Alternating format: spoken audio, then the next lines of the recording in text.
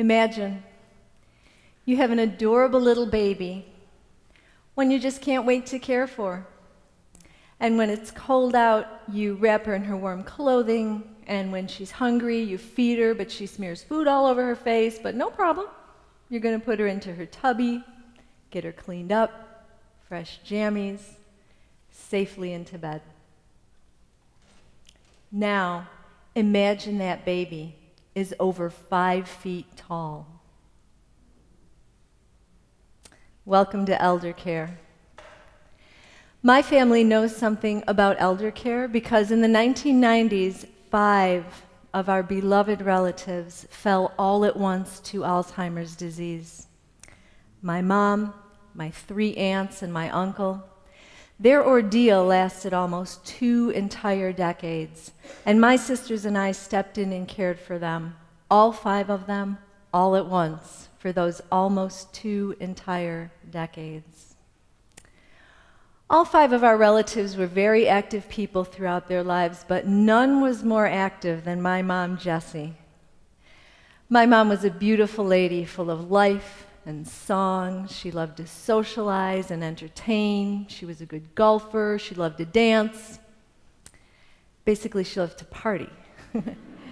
And she had a beautiful voice. She performed often to many accolades throughout her life. You could say that carpe diem was her motto, seize the day, seize the moment. But when my mom was in her early 70s, she started seizing the moment a little too exclusively. So much so that by the fall of 2012, when she passed, that now moment, that present moment she loved so much, seemed all she ever knew. She was 92 years old. When our caregiving journey really got further underway, I started noticing that we caregivers needed to seize the moment. We needed to get a handle on time because everything had to happen now. Medications had to happen now. Pill boxes, now. Social Security, banks. You get the picture. Now seemed to call me on the phone constantly, day and night. It called me at work. One day it called me at work to tell me that my uncle's Bronco went missing.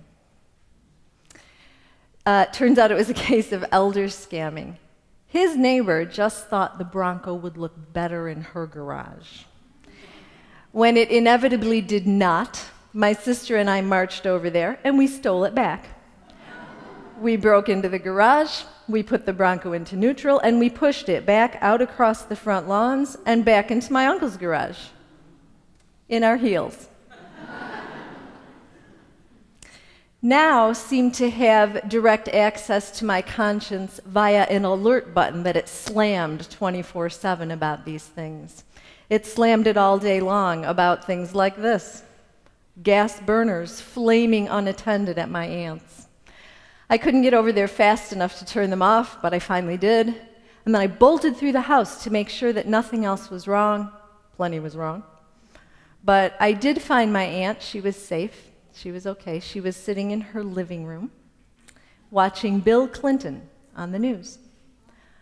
I said, "Aunt Frances, the house almost burned down. Are you okay?" She said, "Who's that good-looking man on the television?"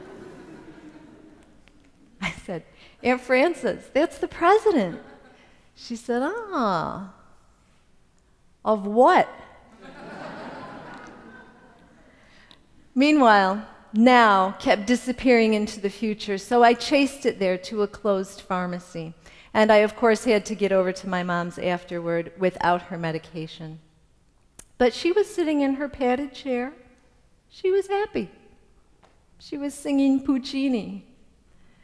So I started listening for once. And when I did, I noticed that now slid over and made room for me. So I pulled up a chair. I sat with my mom. I held her hand. I sang a little Puccini, badly. But I found myself coming finally and reluctantly and rather easily into the moment. So living in the now is healthy, you've probably heard, like a big old salad. For me, it was caregiving that showed me that I had to slow down and reach out and actually exist in the moment with my caregivees, with everyone. Because in any given moment, where else to be? Caregiving also showed me that meditation may not be a bad idea. So the more I tuned my mind through that great practice, the better caregiver I became. I actually surpassed caregiving and became an actual companion to my caregivees. I became a better person. I was lucky enough to be speaking about these things recently with Bowden Colheed, who is the abbot and director of the Rochester Zen Center. And the thing I liked about speaking with him is he has this concise way of thinking about that new buzzword, mindfulness. He asked me, Phyllis, you know that New York State Lotto advertisement? You know, the one plastered on the sides of buses and tooling around town some years ago that said, "You gotta be present to win." That's concise. And even New York State thinks we do. So back to caregiving. Caregiving is nearly impossible in a world poorly aligned with having to be present. Take my word for it. I tried to explain the job to my high school students recently, and not surprisingly, they came back with the most amazing questions, as teenagers always do. For example, Ms. Peters, how did you end up with 5 people to care for all at once? Well, we had my mom, and my 3 aunts and uncle did not have children, so my sisters and I stepped in. We would do it again if called upon, but it was tough, very hard. Ms. Peters, are you afraid of getting Alzheimer's yourself? Yes. Hello? Yes. Please, next question. Ms. Peters, how did you feel about your mom not knowing who you were?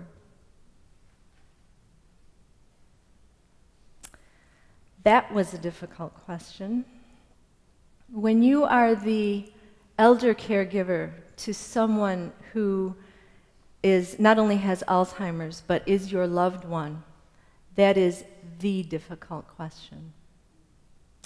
I realized that to answer it, I had to delve back into my mom's end of life and pull out a story, because the only way to answer such a difficult question is with a whole story. So I did address that insightful young man's question, and the story went like this. When my mom was at the end of her life, she was in a nursing home, and she was in what they called the memory care unit. And she would often be slumped over in her chair and staring at nothing. And I would come in and try to get in her line of vision and get her attention and say, "Mom, Mom, it's me, Phyllis. Mom?" And my mom would look up. No recognition on her face whatsoever. And it was at those moments that I would step outside of the present moment, outside of that reality on purpose, because it just felt safer there. And yet, at the very end of my mom's life, sometimes she would look up and she would smile, that awesome smile. And that smile spoke volumes. It told the story of our family, my childhood. It called me daughter, and that implied recognition. And recognition, in my book, implies memory. It's the stuff now is made of.